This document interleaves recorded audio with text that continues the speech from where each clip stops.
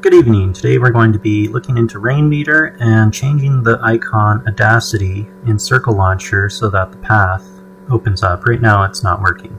So what we're going to do is look in the navigation drop-down menu, look for Rainmeter, open up Circle Launcher, Setup, Change Paths, and double-click on that. We'll find this pop-up here, and we just clicked on it and we opened up Variables.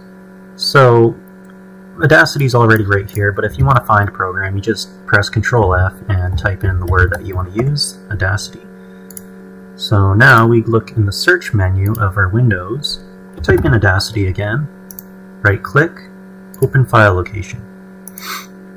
Here we want to copy as path, but you can also find the path by highlighting the top bar.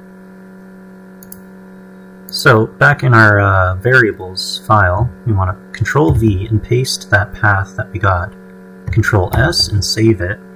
Now make sure it's very important that there are these quotation marks around there so that it reads that data path.